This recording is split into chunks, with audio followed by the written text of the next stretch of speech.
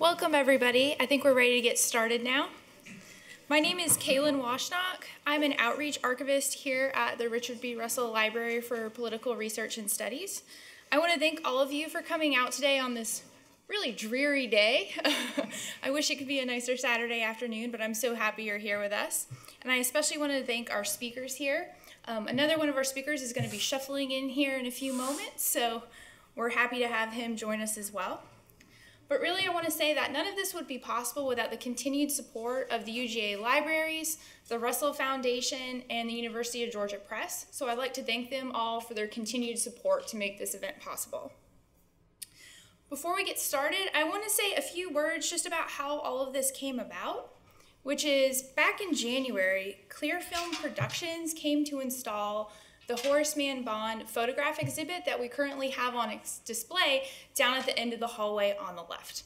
And looking at these amazing photographs, there's over 80 of them that document Rosenwald Schools, the buildings, the communities, the teachers, and the students. In the early 1930s, we thought that we need to do more with this, that we really need to promote this. And talking with so many people, it became apparent that not everyone knew this rich story, and we really thought that we need to spread awareness and education about these schools and the impact that they've had on communities and continue to these days. So on that note, I'm going to welcome our speaker, Dr. Mary Hoffschwelle. Is that right? Okay. So Mary is a professor of history at Middle Tennessee State University and director of the university's Quality Enhancement Program, MT Engage. Born in Billings, Montana, Mary grew up in Pittsburgh, Pennsylvania, and graduated from Chatham College. She earned her MA from the College of William and Mary and spent the first part of her career working in the museum field at Colonial Williamsburg, the Montana Historical Society, and Oakland's Historic House Museum in Murfreesboro, Tennessee. Dr. Hoffschwelle began research on Rosenwald Schools while working on her doctoral dissertation at Vanderbilt University, which led her to her first book, Rebuilding the Rural Southern Community, Reformers, Schools, and Homes in Tennessee, 1900 to 1930. Her second book, The Rosenwald Schools of the American South, tells the history of the Rosenwald School Building Program. She is the principal author of Preserving Rosenwald Schools for the National Trust for Historic Preservation. Her current research focuses on Jean schools in Alabama. She recently published an article on Jean teacher A. Wells Henderson in the Journal of Southern History. Please join me in welcoming Dr. Hoffschwelle.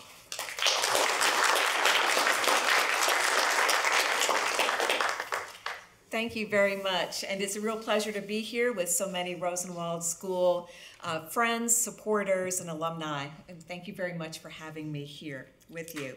I'd especially like to thank Kaylin Washnock and the Richard B. Russell Library Special Collections staff for having this symposium and for hosting the exhibit of these amazing photographs, and then bringing us all together.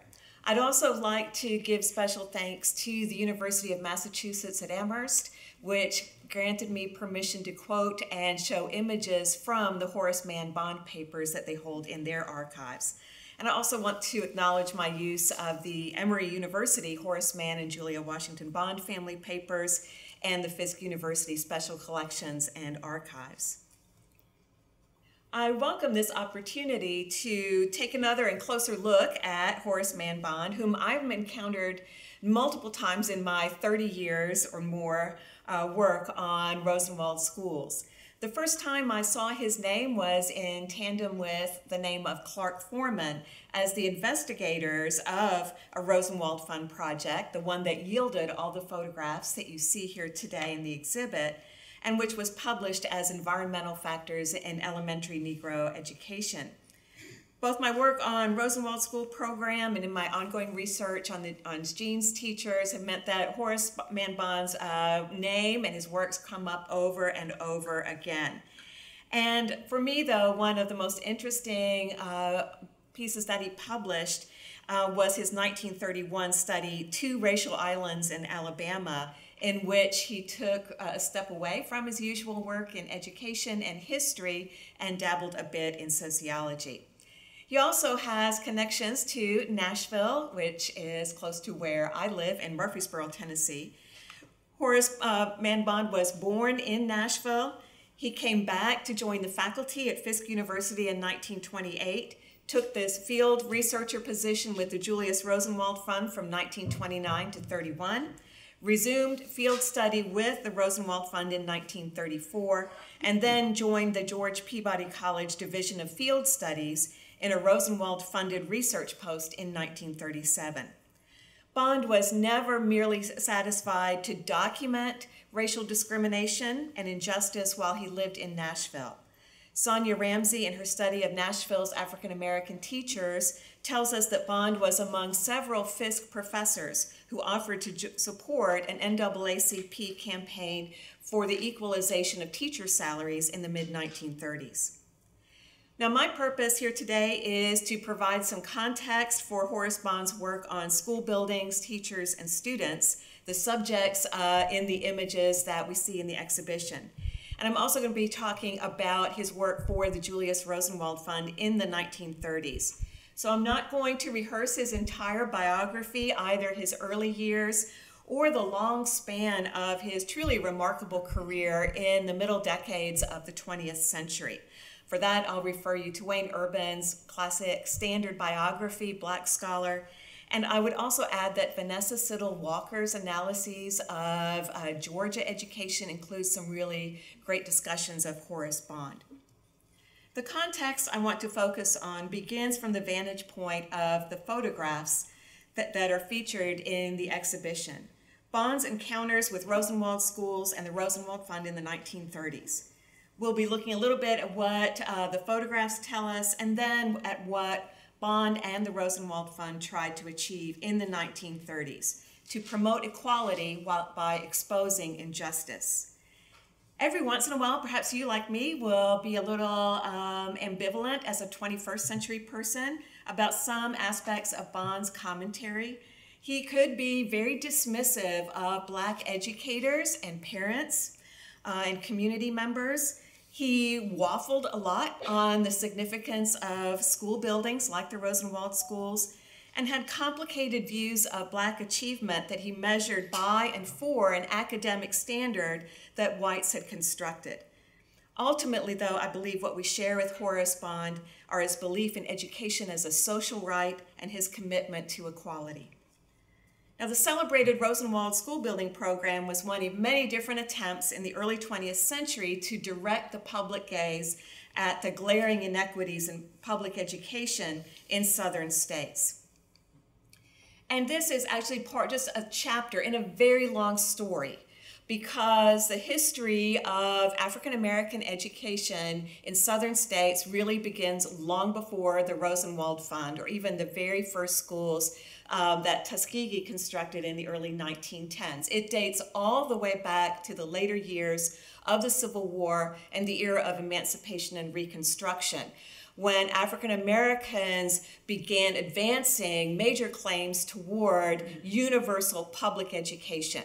And so it's not unusual to find an earlier school here, like the first Lincoln School in Pikeville, Tennessee, built by the Freedmen's Bureau in 1870, now a church, that is then replaced by a Rosenwald Fund building, the Lincoln School of 1925, and then that we are now celebrating as we preserve these schools today.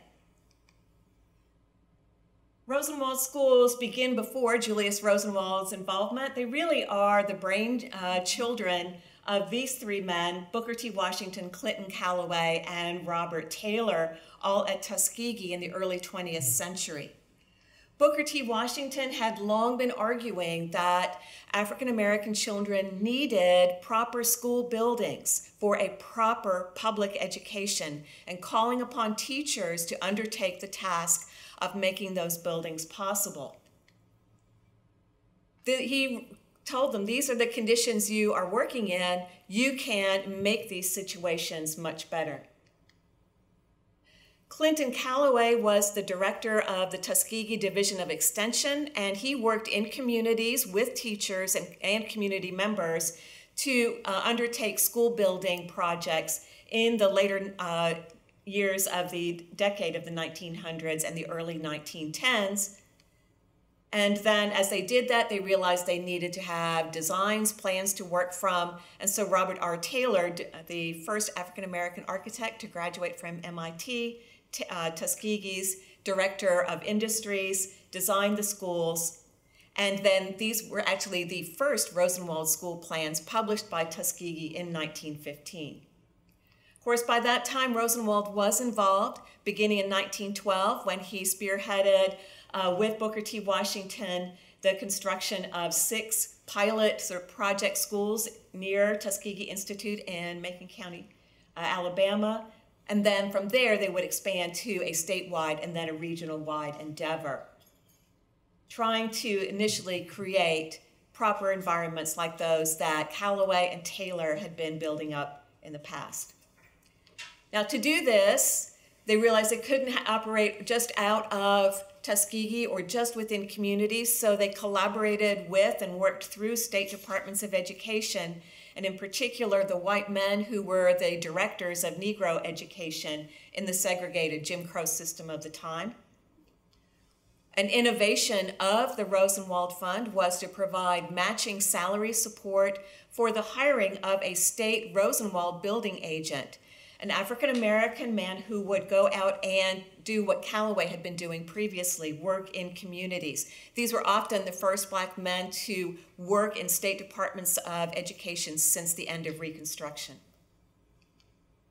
And of course, teachers remained central, and the classic Rosenwald program required a match to the Rosenwald grant from community members, and so community members who were campaigning for Rosenwald schools, this is what they've been doing really since the 1860s. The program did not always operate out from Tuskegee. In 1920, Julius Rosenwald moved the Rosenwald program to a new headquarters for the Julius Rosenwald Fund in Nashville, where it was headed up by Samuel L. Smith. He was the designer of the community school plans that now have become sort of the iconic images we have of Rosenwald schools in our minds today. Here in Georgia, as you may know, these campaigns led to the construction of 261 school buildings, 242 schools, 12 teachers' homes, and 7 shop buildings, an investment of about $1.4 million, with African-American, Georgians, and Julius Rosenwald contributing a little over $500,000 of that. Now, when Horace Mann Bond moved back to Nashville in 1928, he was already aware of the Rosenwald Fund and all of the other philanthropic foundations that were interested in and sometimes interfering in educational institutions for African Americans. As the son of an Oberlin alumna and an alumnus of Berea and Oberlin colleges, as well as from his own career as a young scholar and an academic, he was fully aware of his role within this long tradition of African American education.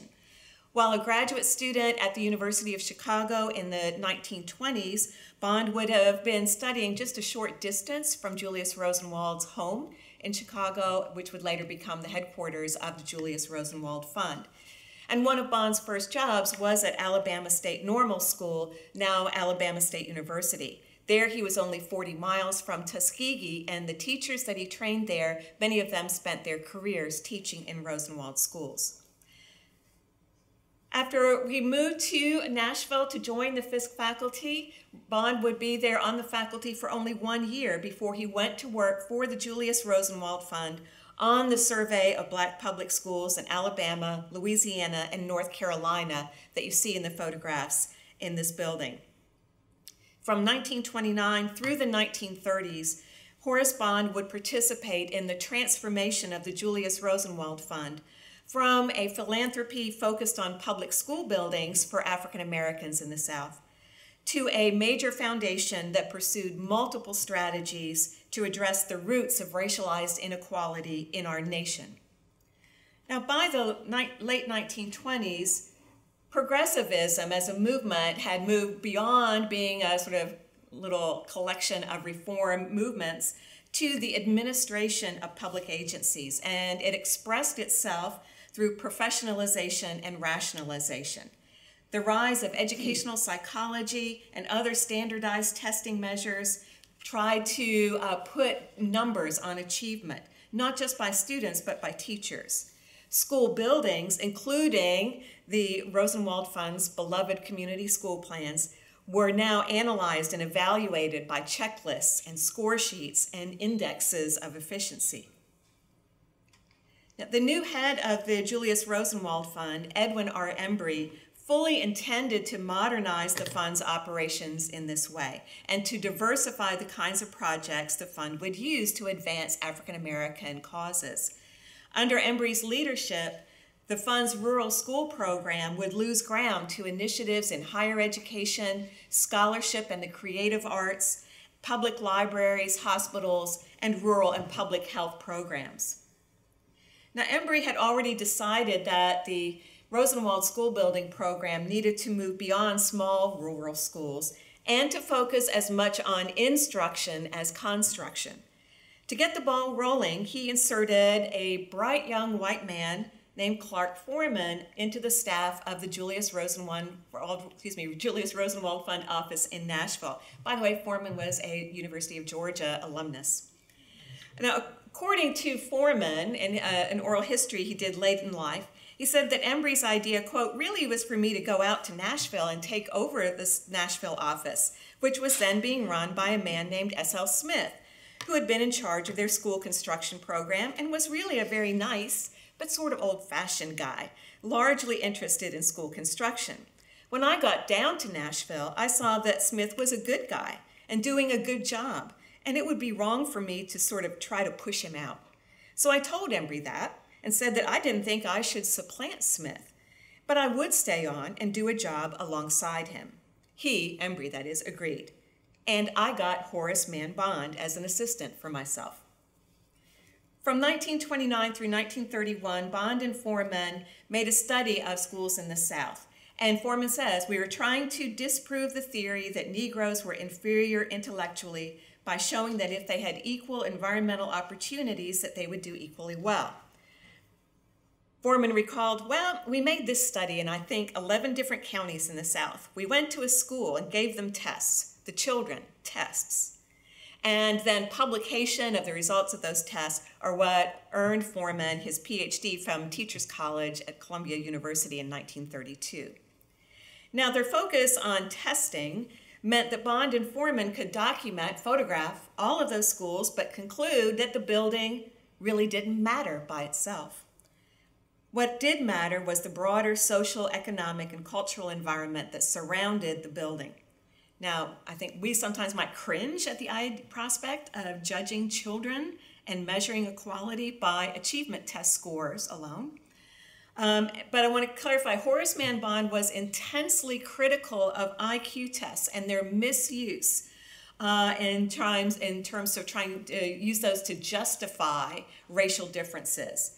He believed that comparing test results of white and black students from multiple geographic locations and school systems, comparing rural and urban schools, would disprove claims of genetic racial differences and display the impact of those larger economic, educational, and social conditions. And then, he believed, standardized testing could become a color-neutral means for equal opportunity. Now, Foreman's published dissertation interpreted all of these test scores, and before I start quoting from it, I do want to clarify, he did note throughout his dissertation and publication that he did not do this alone. He always talked about the investigators, plural. So Foreman reports that in Jefferson County, Alabama, now that's Birmingham, that Stanford achievement test scores for reading and arithmetic demonstrated that black children in schools operated by the Tennessee Coal and Iron Company, which invested heavily in education and health programs, that those children performed at or above grade level as third graders and were only slightly behind as sixth graders. Foreman concluded, on the whole, these results seem to warrant the assertion that the educational achievement of Negro pupils in the South is influenced by their environment, and further, that as their environment approaches that of the white pupils, the difference between educational achievement between the two groups diminishes. So school buildings were a factor, but they were not the environmental factor. According to Foreman, they did not just photograph the schools and give tests, they also actually graded the schools, the buildings themselves, and they applied 6 standards to the schools. They measured the weather tightness of the building, provisions for heat and ventilation, lighting, clean water, toilet facilities, and the presence of desks and seats and a blackboard. Now, if you know anything about the details, the fine details of the Rosenwald School Building Program, those were requirements for Rosenwald School Buildings, so they were using those. But a school received a C rating for the lack of any one of those 6 standards, B if it met them all, and an A if it had anything more like a library. So not surprisingly, perhaps 61% of schools, 347 of the 569 schools they looked at, rated as a C building. Foreman and Bond found a correlation coefficient of 0.65 when they connected the percentage of teachers working in C-rated buildings to the percentage of 3rd and 6th grade students that scored below grade level. While conceding that this was statistically significant and writing that, quote, if the schoolhouse is bad enough, it can almost completely stop the educational process. I think you'll see a few of those schools in the Bond photographs. Foreman contended, quote, good teachers more than offset a bad building. Better education would probably result from a good teacher in a bad building than from a bad teacher in a good building. So the bottom line was that good schoolhouses are usually accompanied by good teachers, long terms, and generally favorable conditions in the community. Now, for his part, Horace Bond would later recall, quote, as I went from school to school, I was looking for buildings, for equipment, etc. But after spending 3 days in a rural school, you realize that it really doesn't matter whether the building is built to specifications or not. So far as equipment of one sort is concerned, it doesn't matter if there isn't a single manufactured desk in the room. Now, what do Horace Bond's photographs, though, tell us? Well, Bond's photographs show us a wide variety of school types, sizes, and, importantly, conditions. So he comments on these on the back of some of his photographs. So this school is already deteriorated within 10 years of its construction. Many of Bond's photographs of schools, they're very similar to what you see if you look at the online database on the Fisk University Library site that shows all of the photographs of Rosenwald schools collected by the fund. Like those files, Bond often would contrast old buildings versus new ones, non-Rosenwald versus Rosenwald buildings. And he also gave us some tantalizing glimpses of the broader landscape. So here you can see the teacher's home that stands just to the left and back of this Pine Flat School in Sabine Parish, Louisiana. And those were constructed just a couple years, as you can see, right before he showed up to do his testing.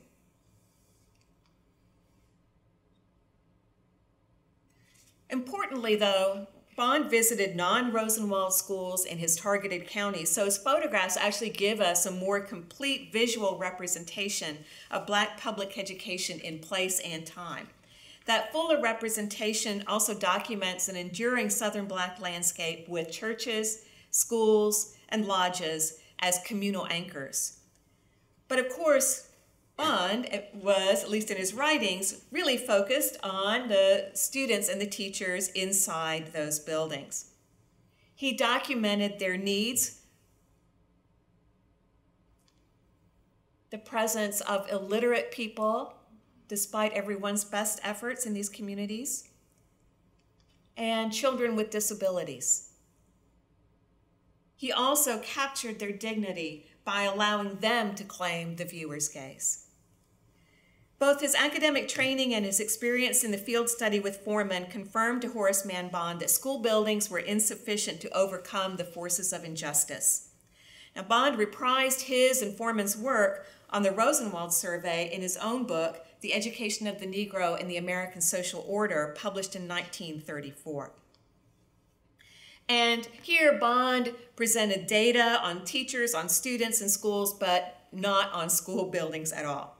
But I think it's interesting to get a sense of what he's trying to show here. In the chart on the right, the teachers are being classed by A, B, C, D, their level of education, and then they're looking at the impact of different levels of teacher educational attainment on the schools and the students' real age versus their educational age. This, I think, is one of the tables that shows us what Bond was really trying to argue. They're using here a standard of efficiency. That's the 100% norm for the United States. And everything you can imagine fed into that. Teacher education and preparation, how many years they work, teacher salaries, finance of the school system, how many students were there, and the school buildings, the school plant. So if that's the 100 standard, then he was able to rank all of the schools that they looked at in their different counties. And he's pointing out here, look at New Hanover, North Carolina, 82.9% out of that 100% in terms of school efficiency. But the students' attainment is far less. Whereas we look at Wilcox County, Alabama, where conditions were truly appalling, and remain so, I might add, until late in the 20th century. 17% of the national norm in terms of school efficiency, and yet those students are achieving at a much higher level. So obviously there's not a one-to-one correlation here. In fact, what he's trying to argue is that black school children are actually not underperforming. They are way overperforming when you take it into account the situations in which they're being educated. There are other clues, I think, in some of his photographs of ideas that are being planted in this survey that Bond will return to in the rest of his work. For example, this image of 3 generations of landowners in DeSoto Parish, Louisiana. Now, in The Education of the Negro in the American Social Order, Bond explains that DeSoto Parish was selected because it was a, quote, moderately high altitude belt that runs through the South from the east to the southwest, and this was a great representation of that part of the South. And in a later chapter called The Social Setting, Bond describes how African Americans were losing land that they had acquired in the decades following the Civil War. If that trend continued, turning increasing numbers of landowning black farmers into sharecroppers, Bond argued, quote, the land problem would be an insuperable barrier to any permanent scheme for school improvement. And by contrast, he held up the example of Webster Parish, Louisiana, where there were still high numbers of adult illiterate people, and yet 37% of black farmers owned the land that they worked and would, he argued, be more likely to be responsive to efforts at school improvement. So the DeSoto farmers taking their stand in this image embodied what he thought might be lost. And he returns to this theme in the Star Creek Papers, where he emphasizes the importance of land owning, particularly in the chapter 40 Acres and a Mule. Now, Horace Bond was not afraid to use his books to point out the very real limitations of what the Rosenwald Fund's building program had or ever could achieve within a white supremacist state structure. He described ways that in some cases whites had built the Rosenwald program as examples of Southern whites' continued appropriation of resources created by and for black people. He also pointed out that black schools were still losing out, in some cases falling even further behind as whites embraced funding for public school systems as long as the money went to white schools. And of course, this was very much in keeping with some Rosenwald Fund officials' own sentiments. Fund President Edwin Embry always pointed out that the school building program merely kept racial disparities from being even greater than they would have been, and worried that Rosenwald grants let public school officials and white citizens off the hook. Yet, in Education of the Negro and the American Social Order, Bond also noted that, quote, "One of the great functions of the Julius Rosenwald Fund has been the creation of a more favorable public opinion, a contribution perhaps as valuable as the buildings themselves," end quote. And he thus credited the rural school building program with improving two environmental factors, the building and then public opinion. Well, in keeping with the general sentiment, the Julius Rosenwald Fund terminated the school building program in 1932. Horace Mann Bond, though, became one of the key black intellectuals with whom the Rosenwald Fund made common cause in its revamped agenda. And Fund President Edwin Embry took an almost paternalistic pride in Horace Bond. As a student at Berea College, Horace Bond's father, James, had known Embry's grandfather, the noted abolitionist John Fee. Bond was then, Horace Bond that is, became an early recipient of a Rosenwald Fellowship for his doctoral study at the University of Chicago and became, according to Embry's biographer, one of Embry's favorite Rosenwald Fellows. And Embry constantly promoted Bond for different jobs throughout their relationship together, including Dean of Dillard University, President of Fort Valley State College, and of Bond's alma mater, Lincoln University. Now, Bond, of course, earned those positions on his own merits, but that his record included close supportive ties with a major philanthropic foundation was one of his many strengths. Bond's continued connection with the Rosenwald Fund in the 1930s sheds light on changes within the fund itself. His study had pointed out that many Rosenwald schools had fallen into bad repair. And Samuel L. Smith, the director since 1920 of that school building program, knew that very well. And of course, the problem was that persistent underfunding or lack of complete non-funding of Rosenwald school maintenance. So in the late 1920s and early 1930s, Smith used an annual Rosenwald School Day competition to address these problems. Smith realized that Horace Bond and Clark Foreman's study was helping the Rosenwald Fund build a case for discontinuing the school building program. So Smith tried to get in sort of before they made their final decision. He wrote to one of the fund's directors, quote, "If we can all refrain from crystallizing our thoughts on their," Bond and Foreman's, "contemplated program, no doubt we can set up certain definite objectives, just as the building program has influenced better school buildings. But it will be more difficult because of the intangibility and complexity of improving teacher education."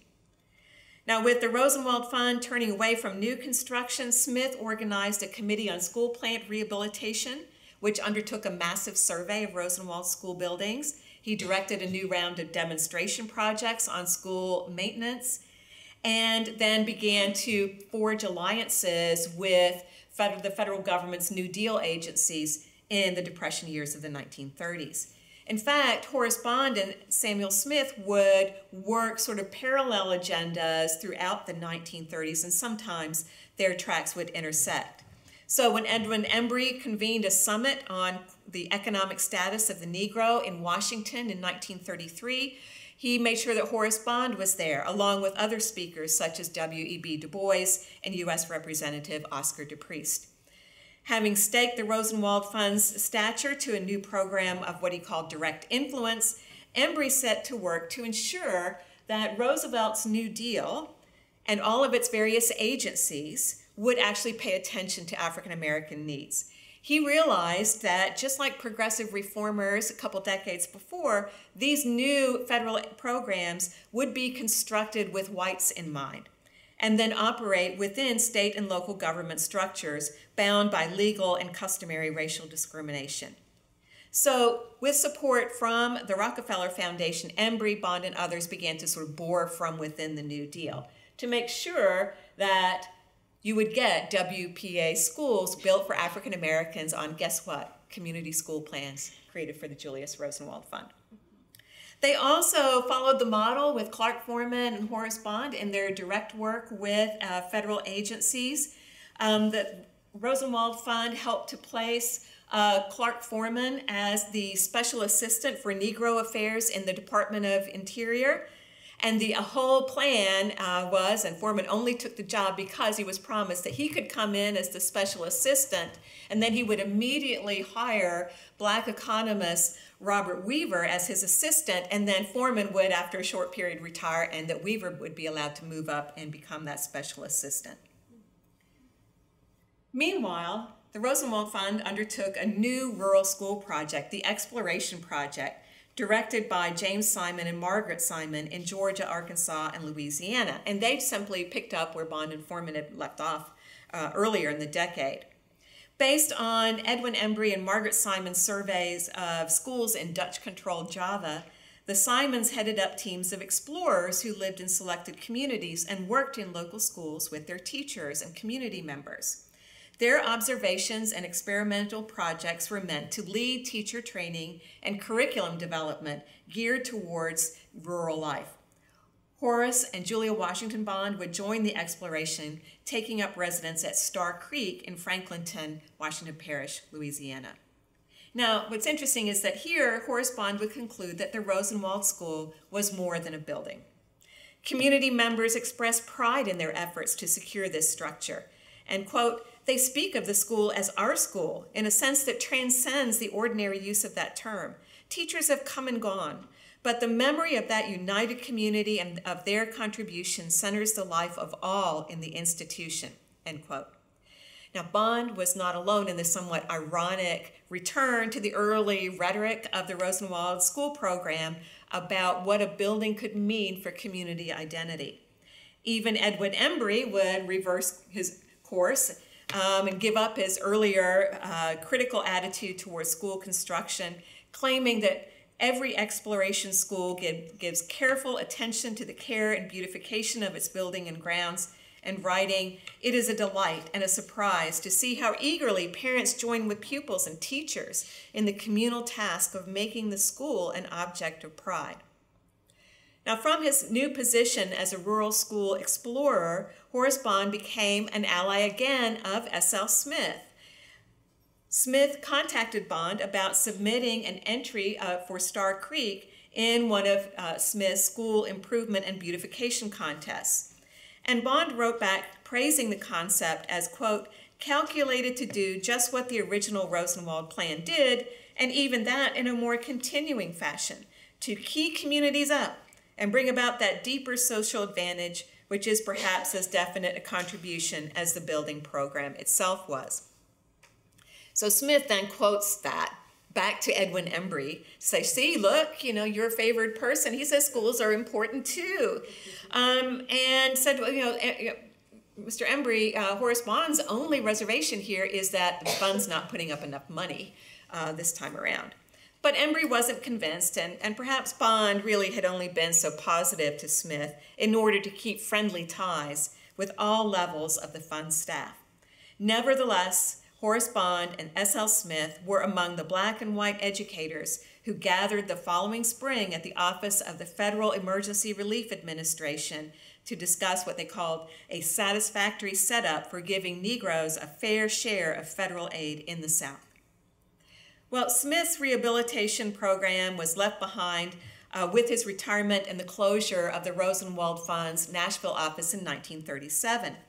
Meanwhile, Horace Bond's work for the Rosenwald Fund and his mutual admiration relationship with Edwin Embry bore new fruit again. Embry brought Horace Bond back to Nashville, engineering a leave for him from Dillard to get an appointment at Fisk so that he could join in a comparative study of Georgia's black and white schools sponsored by Peabody College's Division of Field Studies. And that's a whole amazing story in its own right. But this study also reflected Edwin Embry's fascination with combining agrarianism and progressive education into a revitalized rural curriculum and teaching force for both white and black schools. Now here, Bond was both a supporter and a critic of this renewed emphasis on rural education, for much the same reason that he and Embry also worried about the embedded whiteness of New Deal programs.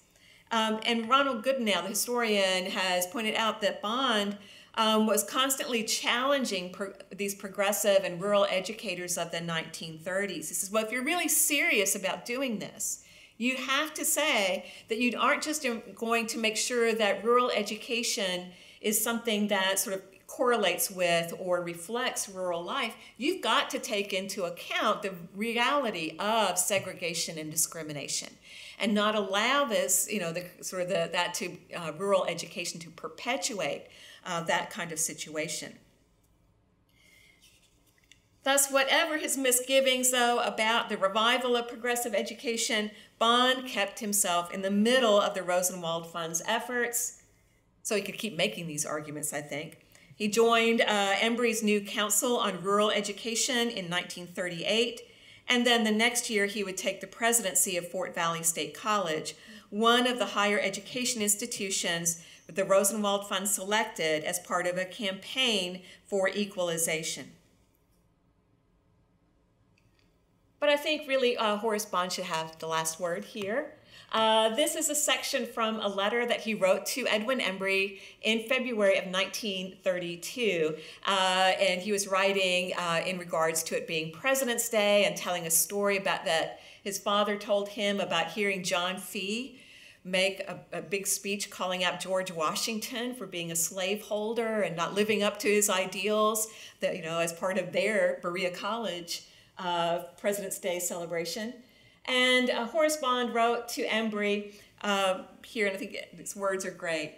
The dogma of equalitarianism is subject to all sorts of impossible improbabilities, but even as a dogma, it is necessary to my frame of thought. To the determinists, I should like to say that until environmental factors have been completely equalized, I will stick to the old abstraction as a working theory for programs of improvement. Equality was everything for him. Sincerely yours, Horace Bond. Thank you very much for listening to me today.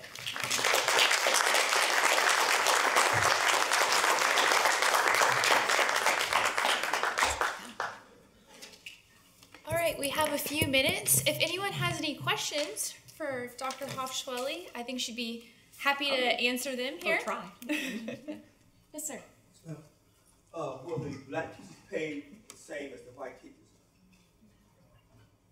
There were campaigns for equalization of salaries in the 1930s, and so that was something that the Rosenwald Fund was pushing the Rosenwald Fund was pushing that in the 1930s, and that's part of what they were up to with their late 1930s project, where they did this big study of Georgia white and black schools.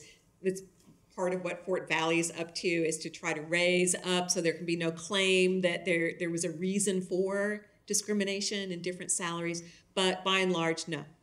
And in fact, the statistics would show that black educators were often much better educated than their white peers, even as they made lower salaries, especially female teachers. Yeah. Yes, ma'am. I saw a snapshot that you had on had FISC across the front of it, but it was at the top. What was the correlation with the FISC? What did it represent? Okay, so the Julius Rosenwald Fund archives are held by Fisk University, and that is because of the role of Charles S. Johnson, the noted sociologist. He actually went to work at Fisk the same year that Horace Bond did. I think there's some interesting parallels in their careers, but Johnson would become the first African-American president of Fisk, as well as the first African-American trustee of the Julius Rosenwald Fund. And because he had a very close relationship with Edwin Embry, then when the Julius Rosenwald Fund shut down, all of those records went to Fisk, where Embry had just become president. Yeah. And so they have all of these pictures that were sent in by those Negro school agents and the Rosenwald building agents to show that the schools had been completed. They have this wonderful index card and photograph collection, and they had a grant through with the National Trust, and I think the National Historic Records, that thing. Yes, the archivists and special collections people know what I'm talking about. But they got a grant to digitize that collection, so you can go online and search by county, state, school type, name. It's great. Yeah, so they have the Star Creek School in there. Sir? Did you show a photo of the Hart County Training School on one of those displays? No, but we could look that up though. Yeah. Yeah, because there is one. Yeah.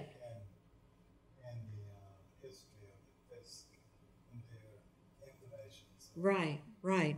And I don't know how many the photographs in that database, they aren't complete. Some of those pictures were lost over the years, but the index cards are there. And they actually have now the papers of S.L. Smith. He took a lot of stuff home with him when he left and retired because he was going to write a book. But all of that has now been returned. So there's even more information, and they have some great photographs of schools that aren't represented in that online database, but schools where they were then subsidizing transportation, bus service. Just an amazing second round of photos. Yeah. We had one photo that I didn't get a good look at. Okay. It was a white building, just the corner of it. Near the beginning, corner of a white wooden structure, and there were some students standing by that structure. So I was just wondering what school was that? It was a white wooden school. Yeah. Just a portion of the far end of it, and there were some students standing by the end of it, right there, that right there. So. That's Edgecombe. Yeah, I don't know which school it is, but it's Edgecombe County, North Carolina. Yeah. Yeah. And I'll jump in. That photograph is actually in the exhibit as well. Right. Horace Mann Bond had kept the glass negative, so you can see that photograph in the exhibit down the hall. This is one of the most poignant, I think. I love the pictures that have children and then teachers. You know, you have so many of them here that show his interest in teachers and students. Yes, there was a not just the building. A picture of the Hart County Training School when it was wooden structure before Rosenwald built that had a corner of the building just like that. So that's what kind of reminded me of it. But that picture is, I think, in Fisk records as well. So. Right. Yeah. They raised them up so they'd be ventilated underneath, keep them a little bit cooler. It was raised, yeah. And I went to that school. A school like that. Hart County Training School. Which was was there a dollar total for the Rosenwald Fund? I don't know what you said. The total fund? Oh, the total? Yeah, way back. Oh, the school building, we can show the school buildings. I can pull out something that will have I've got a book with me that'll. So, Rosenwald Schools is right, it's 28.4 million. But the Rosenwald Funds part of that, you can see, is 4.3. African American citizens, 4.7. Whites, 1.2. And then tax revenues. And that was the whole point, to make public school systems pay for the schools that they should have been running. The point wasn't for everybody to give and donate. It was to get that public investment that was being denied. Now, but you were asking about the total Rosenwald Fund, because that's it's a lot more. Because Julius Rosenwald funded that largely with Sears stock, which until 1932 meant that they were constantly accruing money. Then suddenly they were scrambling. So when they shut down, They didn't shut down until 48, but that was because Julius Rosenwald didn't believe in foundations lasting. He told them to spend their money. And it became a lot easier for them to spend all their money after the Depression, It would have been harder. There's a funny story where Foreman says, well, they were trying to spend all their money and we had to think of stuff to spend it on. And then the Depression happened and suddenly it wasn't such an issue anymore. Yeah. So. What was the latest of any Rosenwald school that was still in use for teaching? In use? There's some in use today as schools. That are actual working schools, yes. Yes, sir. Not very many, because they have to be really upgraded to meet our standards now that you would have to meet to operate a school building with children in it. But yes, there are schools in operation to this day. As a school. As a school, yes. Right. What accounts for the wide discrepancy in the number of schools built from state to state. Were some states less receptive to program existing? I mean, Georgia's relatively low on that. If you look at the map or that tally, 787 schools in North Carolina and only 242 in Georgia. Okay, so what would Horace Bond would say? Yeah, but remember my chart? North Carolina maybe put a lot of money into some aspects, but they clearly weren't getting results elsewhere. Something was still wrong. But yeah, it's complicated. But some of it does have to do with public opinion and just, and then having the right combination of people in the right places. Alabama, if you looked at it, it's where the Rosenwald program began, but the number of schools built after 1920 plummets. So there's a lot of stuff that's hidden underneath those general figures, and I don't think there's no one answer, but it depends on where you look. It really is very much a local situation when you get down to it. Yes, ma'am. Would you say that we're still facing some of the same problems in the schools today that they were facing then? Absolutely. I think we see it in the resegregation of public education. I think we see it in just inequalities in funding, and then people just walking away from public education. So yeah, I think this persists. I don't know that it never went away, and it persists. And in some ways, yeah, I think we see some resurgence of some of these issues as well. With integration, a lot of the minority schools in Georgia especially were de-emphasized. And matter of fact, it was almost as if they never existed, never seemed to have been intent, because a lot of the markings were removed from the school and discarded and thrown away as if the school never existed. Mm-hmm. So I know that there's a tendency, I'm working on one to get historical recognition of the Hart County Training School now. Right. I'm working with the Georgia Historical Society. And I think that is so interesting. Some places they took that original name off, or if it did use the Rosenwald name as part of the school name, that went away. Some places have put it back. Some places have always had it. Alumni have built memorials, monuments to their schools, put them up outside the buildings to remind people. But yeah, and I think this is the studies of this also just document that it's always the black school that pays the price of integration. And the black teachers, principals, as well as students pay the price. And one of the problems, though, with having a school designated as historical, is the owners sometimes don't want to do that, because it means that they will have difficulty in changing things that they want to. So it's a hard road to go to in terms of trying to get the school itself, the building structure, right, designated as historical. So it's comment about the difficulties when a building is declared historic. Yeah. Although I would have to defer to my colleagues in historic preservation who could deal with that in terms of much better than I could. Usually it doesn't stop you from doing what you want unless you want to use federal money, right? But I think just to get on the National Register, for example, means you have to fit within certain guidelines. And I think we have owners of school buildings here. It's tough, but I've seen all sorts of things. People who turn them into homes, nursing homes, apartment buildings, Head Starts, kindergartens, daycares, community buildings. They've been reclaimed by churches as well. Head Start is one Yeah. that is operating in the Hart County Training School. Okay. It's owned by But it's owned by, yeah. Yeah. I'd just like to address the question of National Register nomination and what it means. I'm actually now the chair of the National Register Review Board for Georgia, and we met yesterday. And one of the applications that we saw yesterday was for a school called Cherry Grove School, which is a church-built school in Wilkes County. And I think there's a general misunderstanding of what the National Register means and what protections it offers or doesn't offer.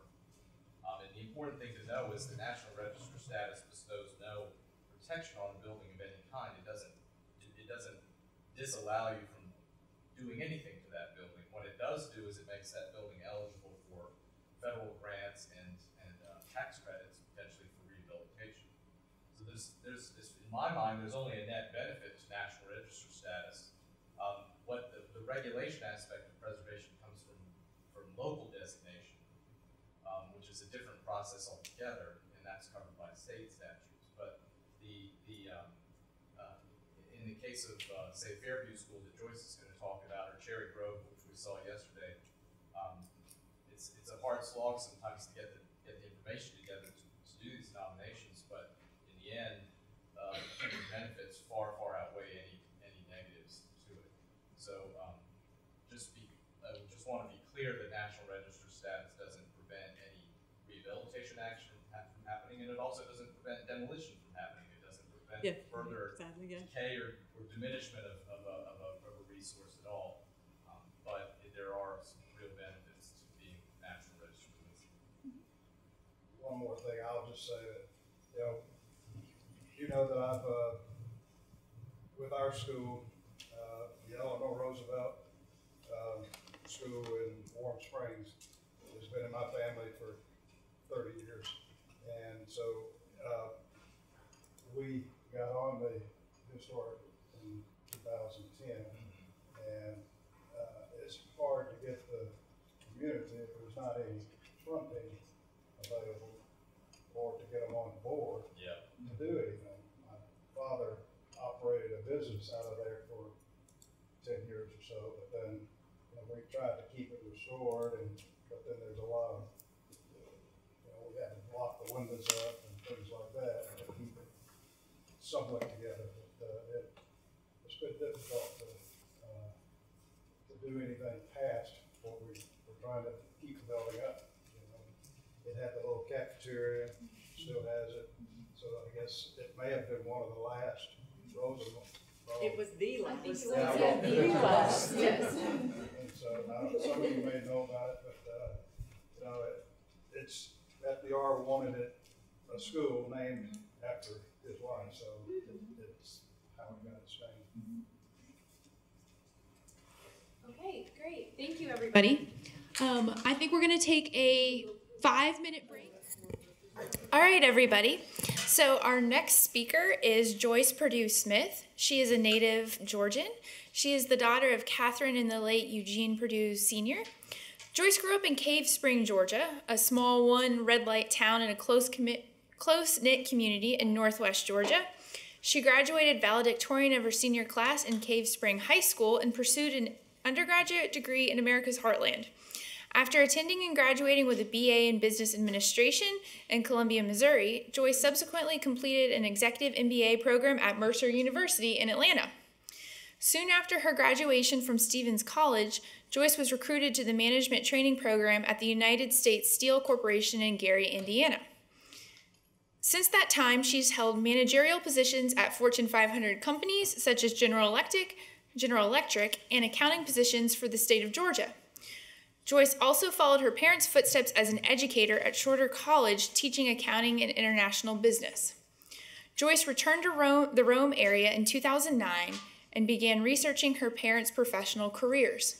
In doing so, she discovered that her father's first principalship began in Cave Springs, Georgia, at the Fairview School. She later discovered that this was a Rosenwald School. She has since served as the executive director of the nonprofit whose mission it is to restore this historic campus to again serve the children of our great state.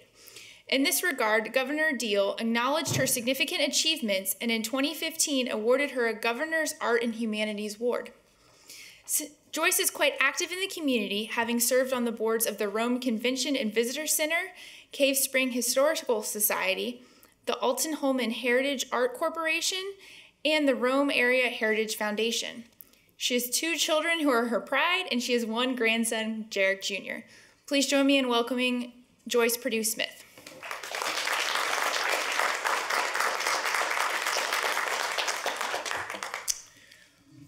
What an honor it is for me to be at the University of Georgia giving a presentation on the Rosenwald School. The little Rosenwald campus in Cave Spring is really the heart, my heart now. As mentioned in my bio, I had, about 10 years ago, had gotten caught up in the recession that was about to fall and decided to go back to the Rome area. And in so doing, I started to research my dad's professional career. And it kind of began with a lot of things that my parents and his family had told me along the years. I'd heard all about the typical story that was typical of most African-American children during that period of time. His mom, my grandmother, was a cook in one of the homes in the Rome area. My dad was very poor. He used to tell me about how most times he wouldn't walk to school at the same time that the other kids did, or if he did, he would take another route so that they couldn't see exactly how poor he was. He told me about how when he would get home from school, his one goal was to get an education. And so when he came home from school, he had an old card table that he would put out on the front porch. And while everybody else was playing basketball, football, baseball, or whatever, he was at home on the porch with his books, getting his lessons, as he called it. Additionally, he took great pride in knowing everything that there was to know about his educational experience within the grade that he was in. He was especially excited when the people from the school board would show up and one of his teachers would allow him to get up to the board and do a mathematics problem. It just tickled him pink that he was able to represent the school. So as I said, about 10 years ago, I was really thinking about retiring and trying to count my money and my banking account and all that other sort of stuff. And I went back to Rome, Georgia, became all enthralled in his career. I did extensive research over the Floyd County Board of Education and didn't really know all about what I was reading. I mean, I saw things about Rosenwald, and I saw things about, the African-American experience, and I saw something about, the different teachers and people who were involved, but really just didn't put 2 and 2 together at that point in time. And then one day, my mom told me that she thought the school was still there. So a group of alumni took me to a mountain. And in Cave Spring, there's a little area called Patlock, and that little area was the African-American community for a very long time, and to a certain extent still is now. But during that period of time that I was there, some of the alumni told me, come on, Joyce, that school where your dad taught is still here. And I thought, oh, okay, after 60 years, it's still here, okay, tell me about that. So the area is mountainous, and so some of them took me over to an opposite mountain so that I could look out into the fields. Now, mind you, I think you all know about kudzu, the plant that ate the South. Well, there was a sea of kudzu out there. There was nothing to be seen other than the different levels. You could very well tell where the terraced areas began and ended. And so as a part of that, they kept pointing, they kept saying, Joyce, don't you see the school? And I thought, I do not see a school anywhere. And that's just continued to point. And then, after so long, I saw a little twinkling of the tin roof. And they told me, Joyce, do you see it now? And I said, I see it, I see it. So therein led to some other things that happened. They went down to the campus, kind of cut a little path for me to go up to the school, and we saw it. I came back. I mean, I was all in tears. I got my dad's DNA. So I was so happy about that. And as things would happen, I would call it karma, or some of you may call it, something else. I connected with a lady by the name of Jeannie Syriac. And we were talking. Jeannie's in the audience, by the way. We were talking and that sort of thing, and Jeannie said, I knew about Cave Spring, and I was looking for a school by the name of E.S. Brown. And I thought, E.S. Brown? I attended E.S. Brown.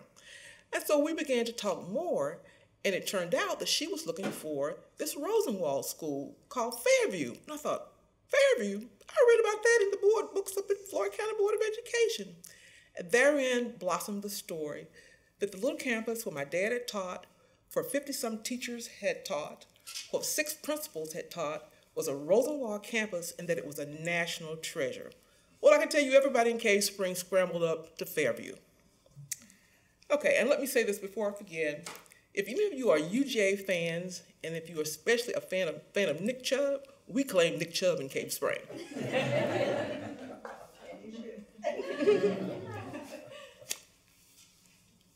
So I'm going to tell you this. As I started to think about kind of what to prepare, and I kind of assumed that most of you knew most of the story about the Rosenwald story, I thought I would make it specific to the Fairview story, the Fairview School. And so we've started an initiative about 10 years ago, and it's called the Fairview School Restoration Project. And what we claim we are doing is rebuilding history. So since they say pictures are worth 1,000 words, you'll see a lot of pictures in this presentation. This is how we found the school. That's why I couldn't see the little tin roof. It took me so long to see it. But it was all covered in kudzu. You wouldn't believe it, but I understand it was the kudzu that saved it. After some deliberation, some of the alumni decided that their school needed to be saved. And so they started an endeavor to do so. And on that very first day, many of them gathered with me, and we circled together, hands holding each other's hands, because we were definitely afraid that that big black bear that so many people had told us about, Mama Sue, was somewhere hiding within the kudzu. And there they are, beginning the first removal of the kudzu. There were about 10 of them. You don't see them reflected in this picture. And it took several different times and dates and that sort of thing to remove the kudzu from the campus and off the building. So today what I'd like to talk briefly about, and I'll be followed by my most gracious and the most wonderful architect in all of Georgia, well, I should say all of the U.S., Joe Smith, who has been with us since 2011, where I met him at the Georgia Trust. Fairview was receiving an award and being named a place in peril in 2011. I was standing in a corner all by myself. Joe walked up to me, befriended me, and he's been with me since then. I don't know if that's charisma or whatever the case may be. But what I'd like to talk to you about just for a few minutes, and then he's going to follow with some of the actual restoration story and tactics of restoring the building, will be just a few things. Number one, it will be about our business plan, our vision, mission, and goals, which are very lofty and very expensive. I'll talk about some of our objectives, give you a short historical account, and you may go to our website to get a more extensive account of the school. I'll talk about some of our accomplishments and then our future plans. So our executive summary reads about like most executive summaries. We say that Fairview seeks to give back to Northwest Georgia through the awareness, documentation, and preservation of the values of the early 20th century educational experiences, cultural values of namely the Fairview School. We have a huge vision, one 10 years in the making. We want to create a living campus, which will be the first of its kind in Northwest Georgia, interpreting the cultural and the educational experiences of African Americans. It will differentiate itself as a new heritage tourism attraction, honoring the governor's initiative to boost tourism revenues and support the Georgia performance standards on education. Next, we plan to preserve what is left, the first grade building. And let me make that distinction now. Our actual Rosenwald School is no longer in existence. Over time, that building was demolished by the previous owners. But what does stand is our first grade school building. And I find it so amazing that it's the first grade school building that will still be standing. The place where people first learn to read. The place where people first learn their ABCs. And I think that's a common denominator amongst all of us who've matriculated in any educational system across the United States. I just find it amazing that it's the first grade school building. We have a 4-acre campus, and we tend to model it after the Tully Smith Farm in Atlanta, from the viewpoint of completing the features so that they are historically correct. We plan to include gardens and to have docents reenacting alumni remembrances of their days at Fairview. And then lastly, I told you it was a big vision, we plan to provide educational programs for all children, particularly in grades 1 through 6, offering field trips and camps which model the curriculum of the John C. Campbell Folk School for the Arts, and the STEM program, science, technology, engineering. We left the A out, arts and math programs, which are very popular now in the school systems. So why is Fairview so important? And I won't go through all of the points that I have listed here, but I think there's two main reasons that I think that Fairview is so extremely important. One of the things that we have done over the course of our trek to restoration is that we have really used a lot of the guidelines offered by the National Trust. And the National Trust indicates that if we don't preserve history, then history is all lost. And it's places like Fairview where our footprint and our identity is really on the timeline of eternity. And if we don't do something to save that history, then all is lost, and that period of time is totally not reflective of all that happened during that period of time. And then lastly, future generations need to know what happened. I mean, my grandson is 3. He will never, ever know. He will never, ever know about a point in time when kids love to sing the national anthem. They took off their hats. They stood proud. He will never know about a time when kids didn't have an opportunity to get an education. He will never know those things. And so for those two basic reasons, I think Fairview is an important place, and it has a place on the timeline of history. So the historical account. Our actual Rosenwald School was called the Cave Spring Color School. This school was built in 1924, and it was preceded by a building that we found on a Sanborn map. It was a 1905 Sanborn map. Someone found it for us. And I tell you, every time we find a little piece of information, we all just kind of share and kind of cry sometimes when we find some of these things. But we found the first little evidence of an educational experience in Cave Spring. It was the Little Cave Spring Color School, and it was on the 1905 Sanborn map. The Floyd County Board of Education had tons of information about the Cave Spring Rosenwald School, how it all came together, and it traditionally came together as all of the other properties that Rosenwald funded did. Our Rosenwald School that we funded was a 3-teacher building. It was constructed to the Tuskegee Plan in Cave Spring, Georgia, in 1924. And later on, traditionally, Rosenwald schools would be renamed to a school that is more endearing and more indicative of the situation in which the school resides. Our school sat on a terraced property, 4 acres. It sat high atop the hill, and you could see all over Cave Spring, all over Vans Valley from that particular point. And the kids thought, oh, we had a real vantage point of be able to see far and wide of what was occurring in our city, and gave us more inspiration to try to receive an education. The first principal was Mr. J.B. Atwater. He was there between 1925 and 1928. He was born down in Flippin, Georgia, and was one of 9 children to John and Molly Atwater. He studied at Morris Brown College and became a public school professor, principal of the Fairview School, and minister of the AME Church in Cave Spring, Georgia. And that was kind of atypical in that period of time, was for the principal to also be the minister at some church. And his brother, Anna T., founded the first Black newspaper in Rome, Georgia, just 16 miles away from Rome, Georgia. So his life experiences,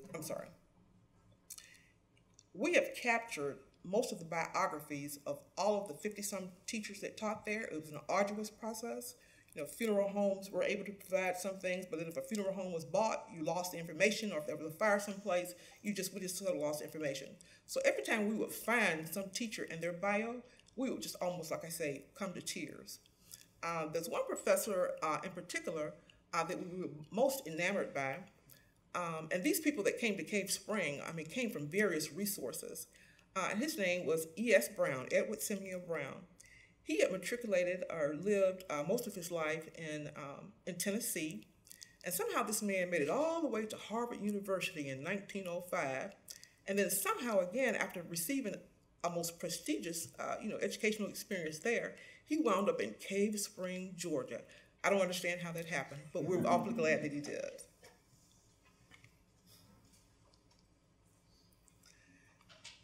The alumni always tell me about pride, dignity, and respect, and they base it on the school's motto, which simply read, "Good, better, best. I will not let it rest until my good is better and my better is best." And I think that kind of capsulizes all of what they embraced as being good and true during that period of time.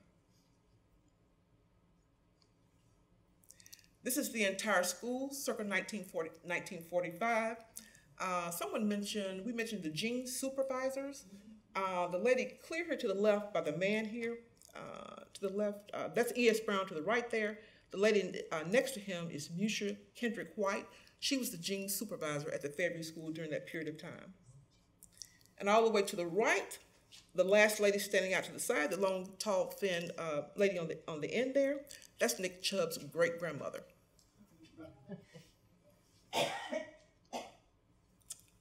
Well, Fairview actually was, over a period of time, the consolidation of several different community schools. And during the Depression and that sort of thing, it just became impossible for the school systems to maintain all the local schools. And so five of the local schools were closed, and the children were then, I always want to say bused. The kids walked to Fairview. And some of you should hear some of the stories they tell about the walk to school and the things that happened.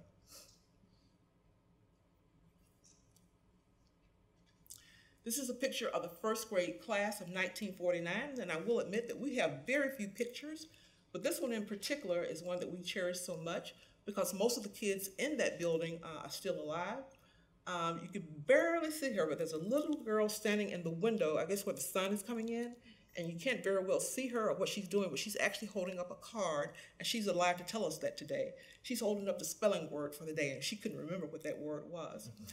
But our aunt came from a large family, which was typical of that period of time. There were 16 of them, and she loves to tell the story that whenever her father took them places, that he would line them all out and count them one by one to be sure he had all 16.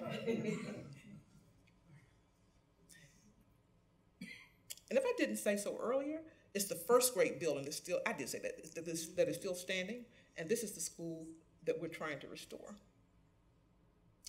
This is the PTA, circa 1945.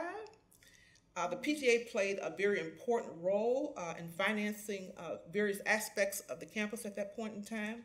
There was lunch for the deprived children. I understand there were flowers that had to be planted. There was the maintenance of the grounds to be taken care of. And then there were the treats at Christmas. The treats at Christmas, which everybody just were so happy to receive, was a brown bag with oranges, apples, and some nuts. That was a real treat to them at that point in time. And as I said earlier, Nick Chubb, running back for UGA, is the great-grandson of the PTA president, Retha and Sonny Chubb. And if you see the little stars, there's Miss Retha right in the middle, smiling graciously, and in the back, the granddad.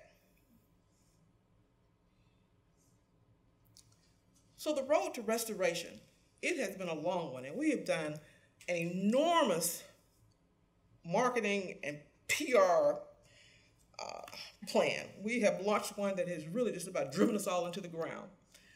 But it was all for the good because we have finally finished our building.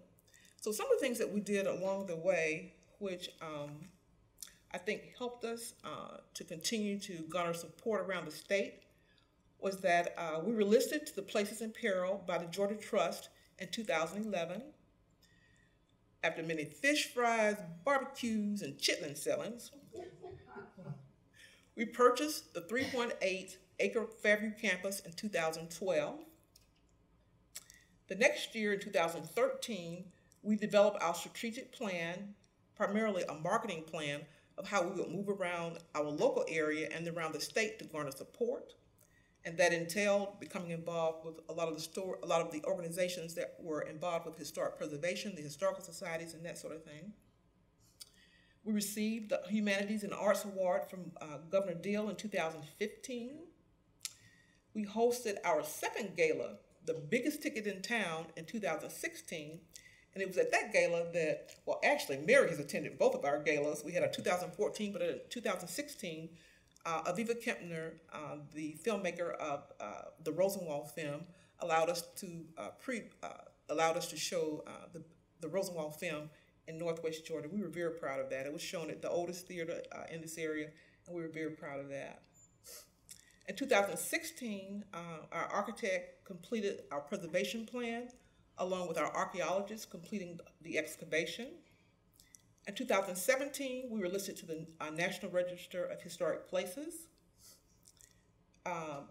During that period of time, we developed a statewide presence and became involved in the Heritage Trail that's being planned for Northwest Georgia. And we became National Trust. We participated in activities with the National Trust. And then lastly, the event, the actions that changed our destination, that made it possible, actually, that I should say, occurred in 2018 when we were able to restore our school. And that was all due to the generosity of the most generous philanthropist in Northwest Georgia. We had been pursuing him for years. One year, we fed him cakes. He came to an event that we were hosting. He enjoyed the cakes. And so right before Christmas, he was living in New York. We were here in Rome. We FedExed him a cake. He sent $5,000. In 2013, I fed him the song saga story of, oh, we haven't finished the project yet, and we need to do something. And he allowed us to use his Southern Living listed home to raise $10,000.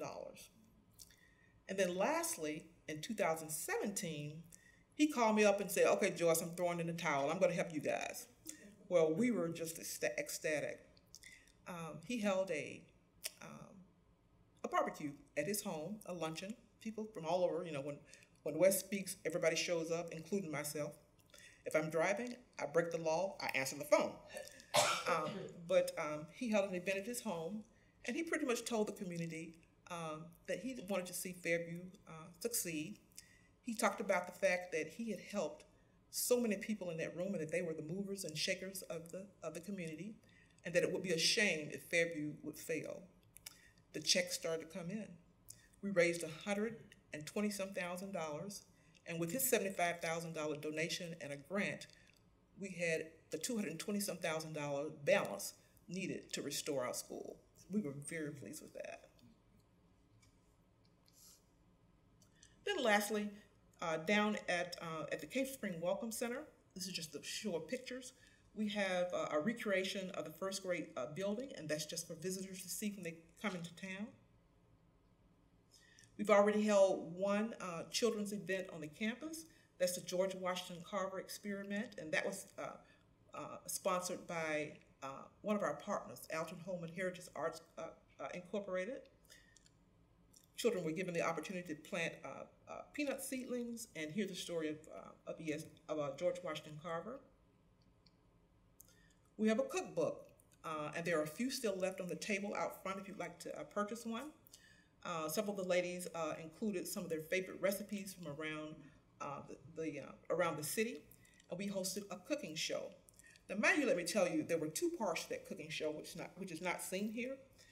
There were the traditional dishes, and then there was a table that had the heritage dishes on them. And so the heritage dishes included some items that really I've never tasted myself. But as they began to uncover the chafing dishes, some of the ladies ran. For it included pig feet, pig ears, chitlins, and the whole bit. But it was a successful show. Our equalization school was named E.S. Brown. And over the course of time after it closed, it became a park and it became named after someone else, and it changed things a few different times. Our community has been great in supporting us. We approached our local community and park board service, and they renamed our equalization school back to its original name after the principal, E.S. Brown. So we were very pleased with that. Traditional to most African-American settings, you have people that love to sing. During the time of Fairview, there was a club called the Glee Club, and those guys really competed around in the area, and they made an appearance at our 2016 gala, and they turned the place out. In 2014, one of the playwrights in the area wrote a play. It was called A Place of Pride and Dignity, and it was all about the values and a day in the life of Fairview. And those are two of the stars from that particular showing. It was a sellout crowd, as I might say. 2016, I mentioned the biggest ticket in town. We like to brag that at that event, to the left here, we had Nettie Douglas. Nettie is the great-granddaughter of both Booker T. Washington and Frederick Douglass. She resides in Atlanta, and one of our advisors tracked her down and got her to attend the gala. On the other side is her son, Kenneth Morris. Kenneth is doing an extensive study on Frederick Douglass, and he was able to attend. He's a marvelous speaker. And in between there are Julius Rosenwald's closest relatives, his grandson, Peter Ascoli, and his wife. We were so happy to have them attend our gala in Rome, Georgia. This is another class that was offered by the Alton Holman Heritage Arts Incorporated. Even though we have no building just yet ready to use, they've moved forward with forming an alliance with Cave Spring Elementary to present certain classes. And this is the stepping stone class where they paired with an alumni to make stepping stones that will eventually be on the campus. And there's the almost $2 million Southern Living Home that helped to raise that $220,000 that we needed. This is our groundbreaking ceremony. After the funds were raised, over 100 people attended our groundbreaking ceremony, and it was a rushed event. Savannah Construction and Preservation was our contractor on site, and they finished the building properly completed, and we're just so thankful for that. There's a long line. I think there were about 40 shovels there. It was very hard to narrow that down to 2 because so many people had helped us in this event, in this endeavor. Future plans. Just real quickly, and then Joe will give the balance of the presentation. We're looking to complete the external features to our building. We need to work on our site preparation, which would be including places to park, paving the roads, and the landscaping plan. And we think that the landscaping opportunities are unimaginable because we sit on the side of a hill, and it could be a beautiful, beautiful site. And then our master plan. There again, there's the discovery in 2009. Underneath the tarp, after the cut sewer was removed, that top picture reflects what the building looked like after the cut sewer was moved. The bottom picture reflects the many tarps that we used to keep it safe and secure during the 8 years that we were trying to raise the necessary funding. This is the completed building. Isn't it gorgeous?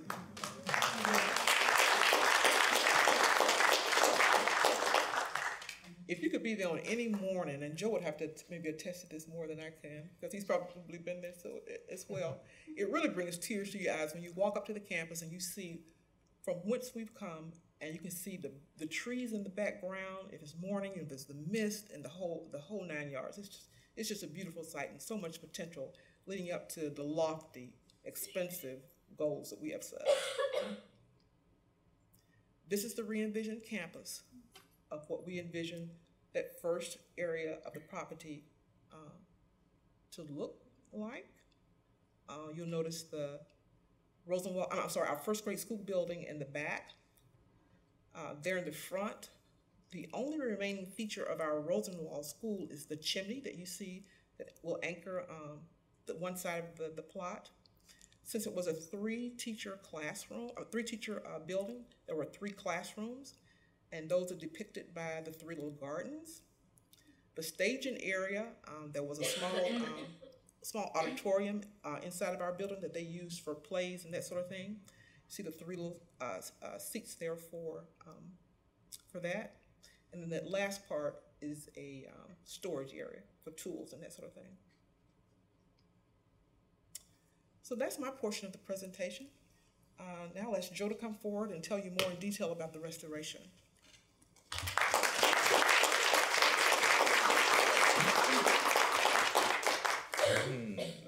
How do I get back to the desktop?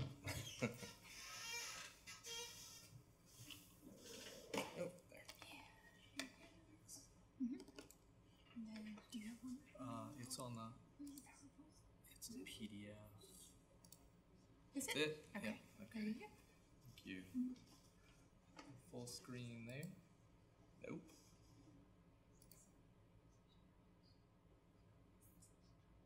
Is there some, I, See, I think you can exit. You can see if you can hide menu.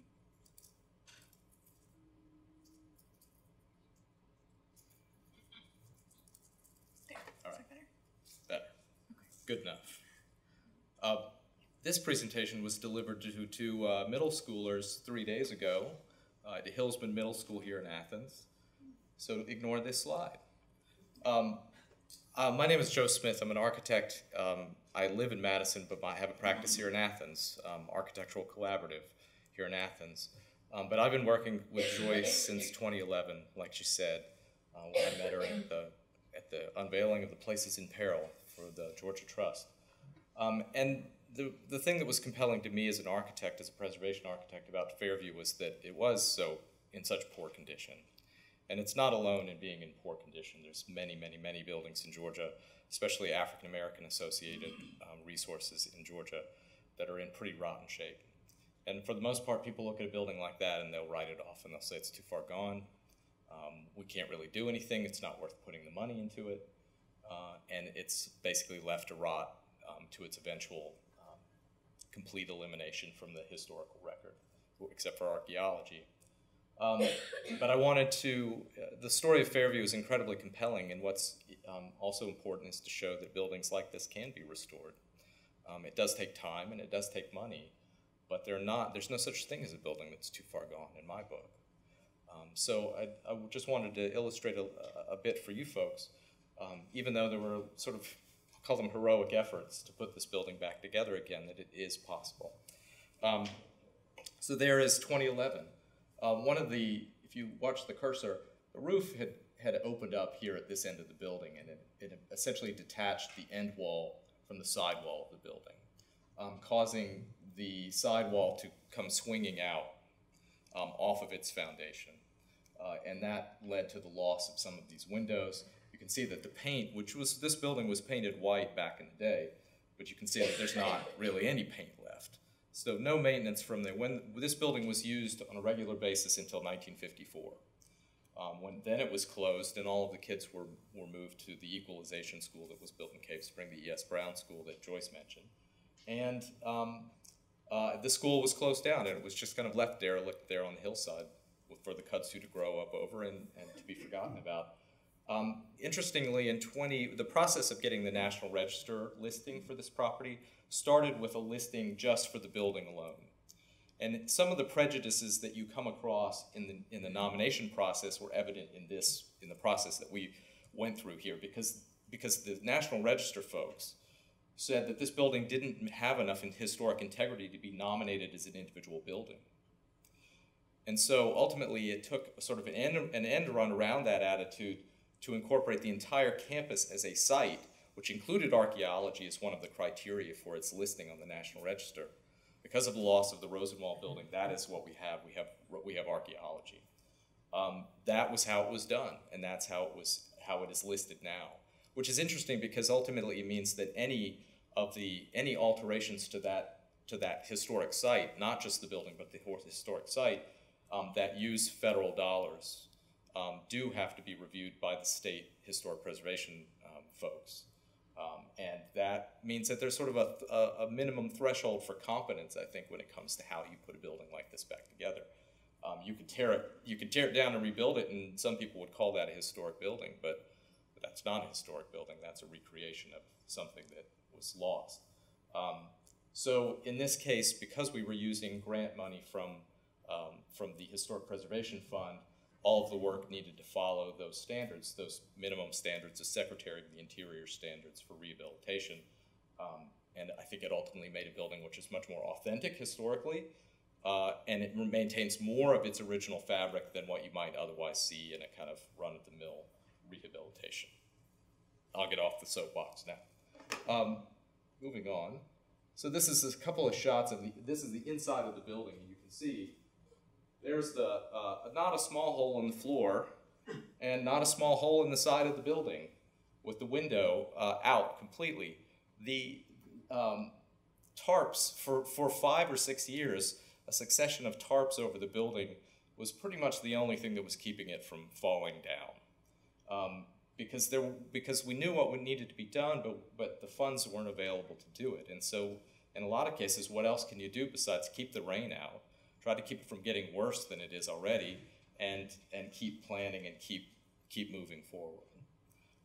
And so this is the floors had, when the sidewall rotated out, you can see that pier is not straight up and down. It's leaning out at about 30 degrees. When that wall rotated out, all the floor joists fell out of their sockets and they ended up laying on the ground. Other parts of the building, the roof had been lost on other parts of the building. And you see that just the way that the fabric of the building was essentially being eaten away just by water getting in. Every time it would rain, that building would get wet, it would get saturated, and the wood would rot a little bit farther. Every year it was getting a little bit worse.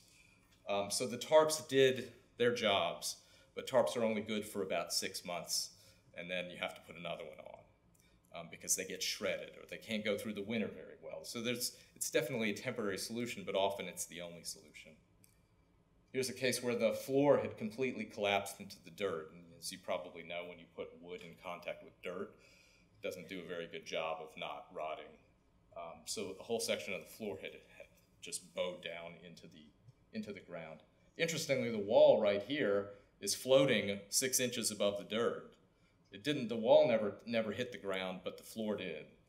But somehow, because I think of the stiffness of all of this, of the wood inside and outside on the wall, it managed to hold itself up, kind of floating, half of the building floating above the dirt. Up under the building, very, very, very rudimentary construction.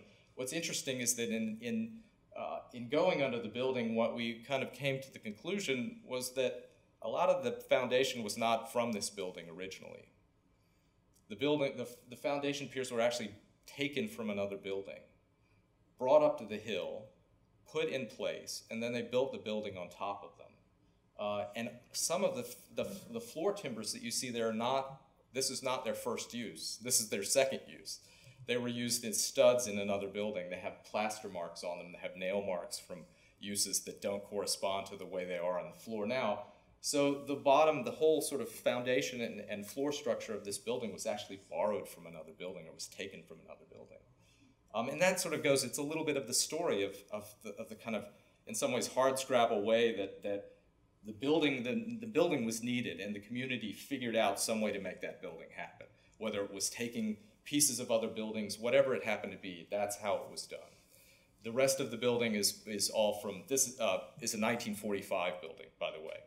So, so some of these timbers date back to earlier in the 20th century, and then a lot of them are from 1945 construction as well.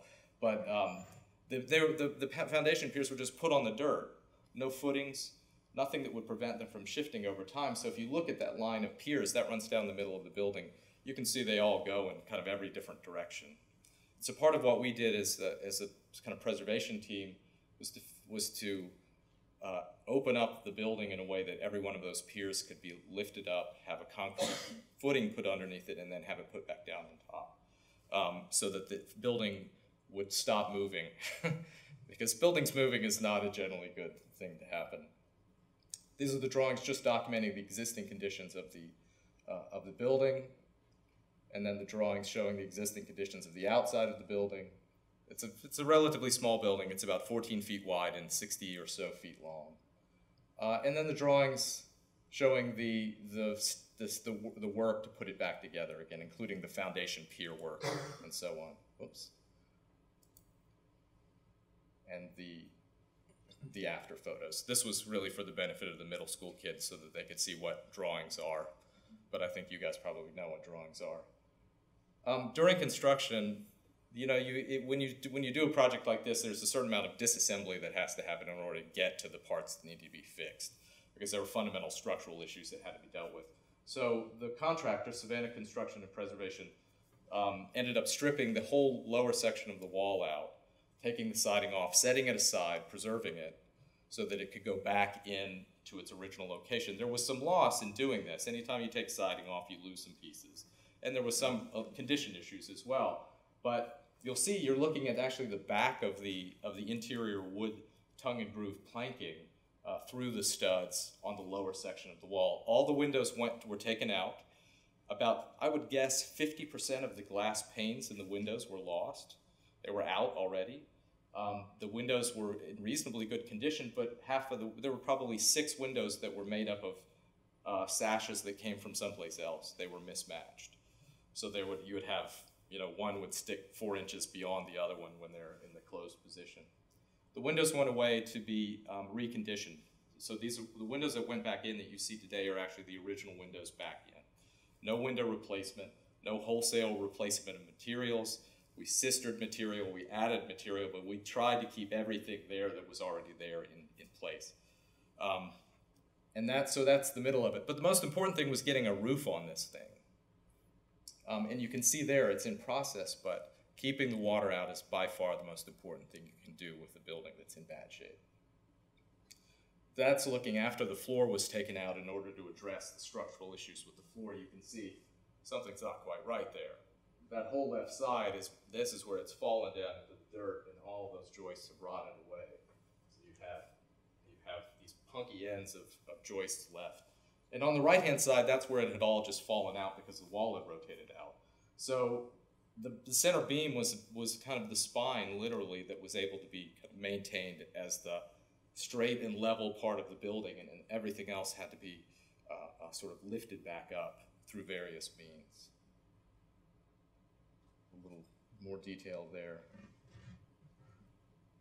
Lifting, lots of lifting in a very systematic way. I got the floor back in, put the windows back in, and there it is today.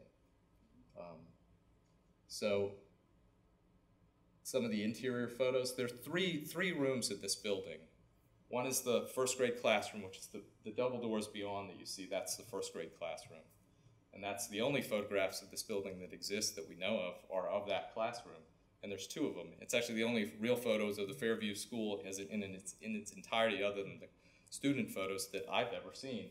But it's that room right there. In the middle, there was a lunchroom for the campus, and there was a kitchen at the back. So if you look at this, you see the 5 windows, those are the classroom windows, and they follow the kind of Rosenwald idea, which was typical in educational buildings of that era, this sort of banking of 5 windows or 6 windows. Because as I've been told, Mary, you tell me if I'm lying here, all students were right-handed. So as a left-hander, I'll say, that's an interesting idea. All students were right-handed. So the classroom was always oriented, the chalkboard was always oriented so that a student writing with their right hand would have the light coming over their left shoulder. So it would not shade the hand as it was writing.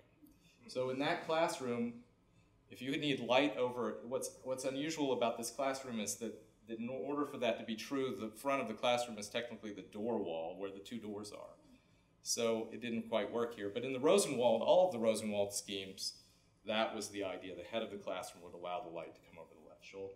So you have the giveaway there is that the 5 windows are that classroom. Then you have 2 pairs of 2 windows. Middle room with the door is the lunchroom, and then there's a kitchen in the back with the other double doors. So the only 5 bank window in this building is the one in the one classroom in that building. So inside, we're in the lunchroom. It was heated with a wood stove, with a stove on both sides of a chimney there. You can see the hole where the stove used to go in. This is an interesting. All this white stuff is all new wood, because that's where that wall had come apart. That's where that wall had separated. So you see, this is all that original material that had just rotted off into nothingness. It's cut back and it's toothed in a way that you can sort of very literally see what the limited extent of what was replaced in this building in order to put it back together again. And I love that idea that it's discernible, it's matched, but you can see that by and large what's there is actually what's always been there. And a building that looked like it was in pretty rotten shape to begin with, that there's a lot more there that can be saved and reused than you would think. It's a really significant idea. The floors are back in, and the floors are back in, and you can walk in it. It's got AC now. It's been modernized very slightly. But there it was in, this is probably 2012, 2013, tarps and boarded up and so on, and then there's the same view today. So I always enjoy going back and forth like this. It should be on a fade, back in a loop, an endless loop. But I'm pretty proud of what we were able to accomplish. It's not me. This is, I played one small part in this whole project. I was able to create the instructions that showed the contractor how to make this happen. But I spent Joyce's money. I didn't make any of that money. I didn't do any of that. So it takes a team.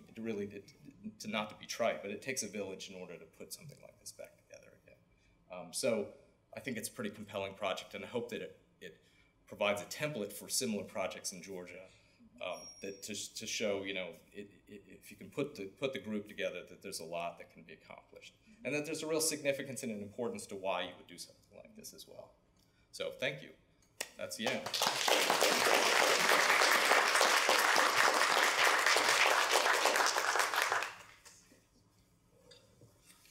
All right, so I think for the sake of time, I'm going to have Mr. Allen come up real quick. He has some things to say about Rosenwald Schools in greater-Athens area. And then we can move into a space where we have food that's arrived, and that'll also give you guys the opportunity, if you have more questions for them about the Cave Spring project, which I'm sure you do. You guys can talk about that more with them while eating some refreshments and getting something to drink. So upon finishing high school and attending the University of Georgia, Mr. Walton Allen Jr. began his broadcasting career as a radio announcer and a sportscaster. He also has experience in broadcast production, radio advertisement, and he served as a DJ and a musical program director. Mr. Walter Allen Jr. created Zebra Magazine. It's a Black lifestyle publication 26 years ago, and it remains one of the top-selling magazines in the state. It covers 11 counties in northeast Georgia with over 100 distribution points across the state. After taking interest in Rosenwald Schools, Mr. Allen has conducted some research into those in the greater-Athens area, and he has even published several articles about the schools, the teachers, and their students in Zebra Magazine, and that's some of which he's going to be sharing with us today.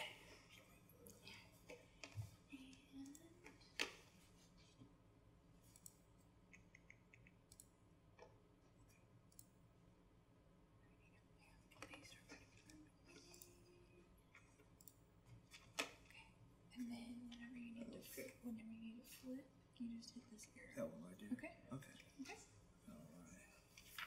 All right. Okay, this first one on the top left is Judia C. Harris. Started this school at the age of 19. And she is the wife of one of the principals at Athens High Industrial here in Athens, Georgia. And this school was started after she finished college in 1902. And it was burned and rebuilt in 1926. And this is the building on the right-hand side there. And it was built as a 5-teacher room. And we have Mr. Stroud here who owns the land there now. He owns this building. And when it was noted that it was on 5 acres of land, but Mr. Stroud said he bought the plot as a 20 acre. So it's 20 acres now. when he purchased the land, and the building is still there. Just going to give you some more information about Judia Harris. I have anybody want to see, I have pictures of her in the school. In the school,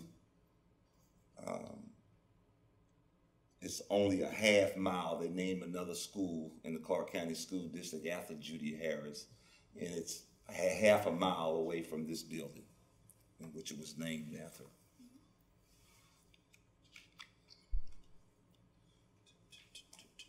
Right there. Okay. This picture here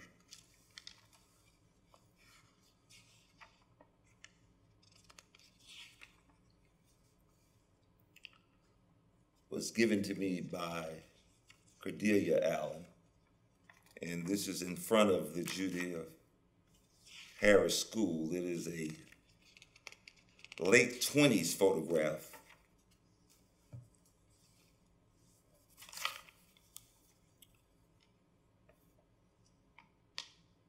This picture here is Miss Roberta Barnett. And the Judith Harris School taught how to be landowners. And her and her husband, Luke Barnett, who's not pictured in that picture, they became one of the biggest landowners in Clark County, her and her husband. Many property was owned by them on the Atlanta Highway here in Athens.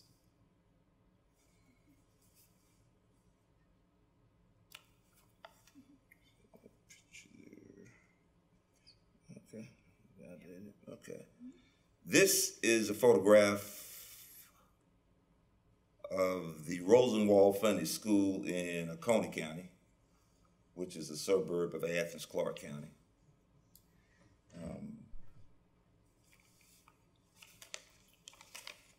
It changed its name in '56 from Rosenwald to Ed Stroud School.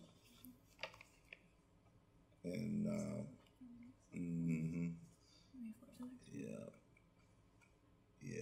no, that's the one. Okay, here it is. Yeah, yep. This is the Rosenwald in Oconee County School.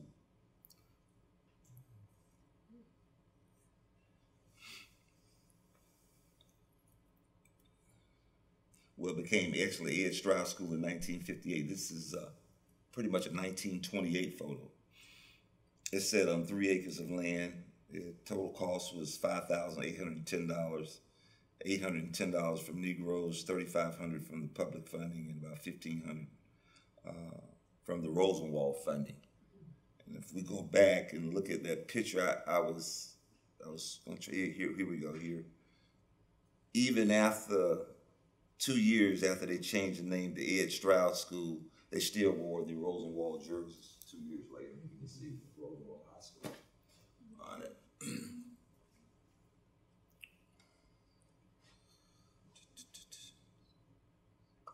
This is the Rosenwald Fund School in Jackson County. You can see where there's total cost of $3,000. It's a 2-teacher type facility on 3.25 acres of land.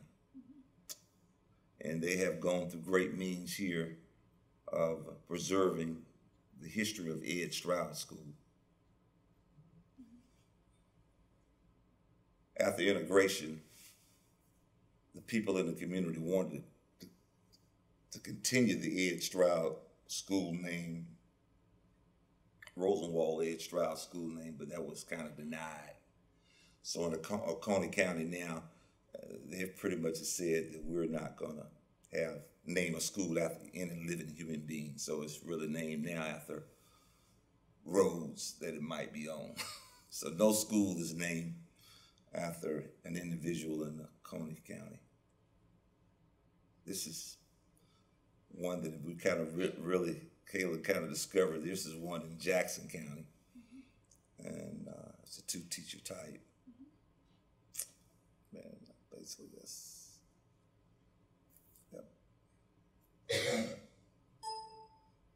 that's it. I would like for y'all to meet Mr. Stroud. Would you come up and say, because I think this is, I've been at him for about 7, 8 years. I said, man, you sitting on the gold mountain. And with the school, but Armel, you come on up and tell us a little bit what condition of the building was when you bought it, you purchased it. Because it has a big library. You know, this is one of the bigger Rosenwald schools that, and when you go in it and look, of course, it was a 5-teacher type. Take this microphone too. Okay. You can take it too. Okay.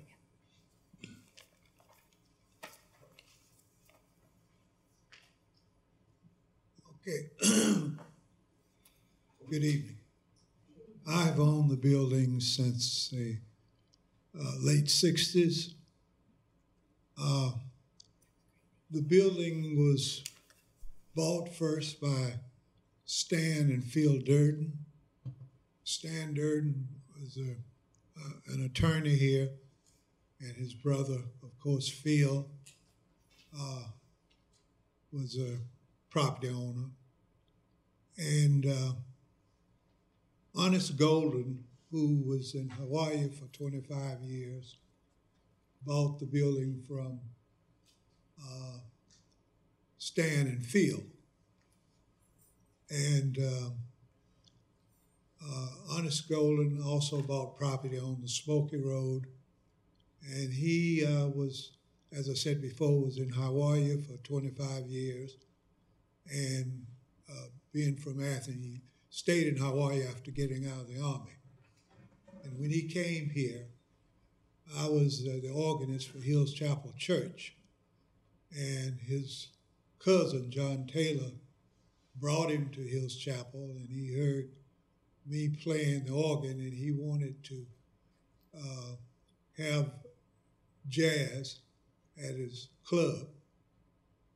And he hired me for the entertainment to play there nightly. And he brought his family over after about a year, and they, being from Hawaii, never did like the climate here. So he sold the building to me and moved back to Hawaii. I had a civic organization there. We presently use the building for about 26 different organizations.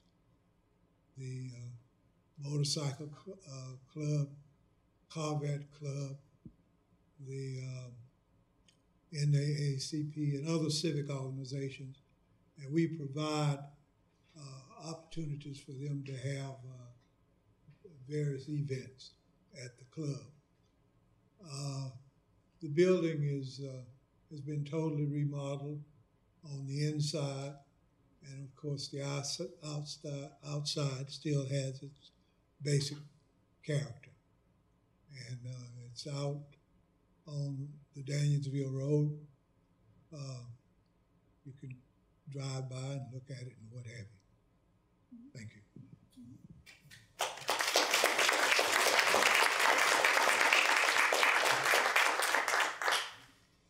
All right, thank you everyone so much. That's the end of our program, but if you exit this room, go down to the end of the hallway. On the right-hand side, we have refreshments from Marty's at Middays. I think there's some little chicken sandwiches, other kind of hors d'oeuvre food, so please eat that. I don't think any of us want to take home all of that food, so please take some of that. And I think you'll have an opportunity if you want to talk with Joyce more about her program. I think Mr. Allen has to run though, but please linger. I'm so happy for you guys to talk with each other. I see all kinds of connections forming here in the room. And also don't forget to then go across the hallway. Some of us staff members will be down there and help guide you if you need help, but take a look at the actual Horace Mann Bond photograph exhibit on display. Make sure you check that out as well. I also want to make note that we have Patrick Allen from the UGA Press here. He's set up in the hallway with the Star Creek papers, and you might remember Dr. Hoffschwelle talking about that, but that is actually a book based largely from Horace Mann Bond's time in Star Creek Parish, Louisiana, based on his experiences in the early 1930s. So there's some of those books for sale if you're interested, so check that out.